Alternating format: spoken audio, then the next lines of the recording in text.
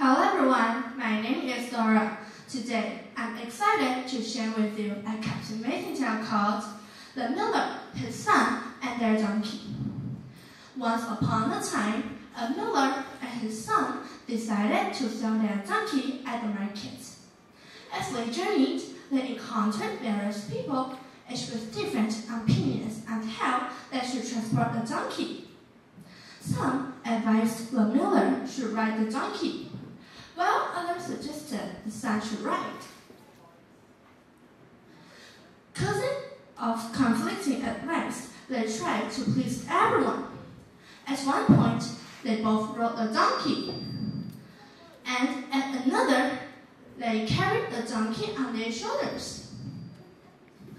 Despite their efforts, they faced criticism at every turn, causing it to kick and fall into a river.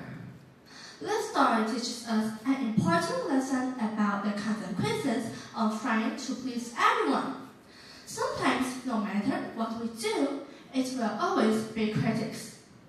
It's essential to trust our instincts and make decisions based on how we believe is right. Thank you for listening and have a nice day.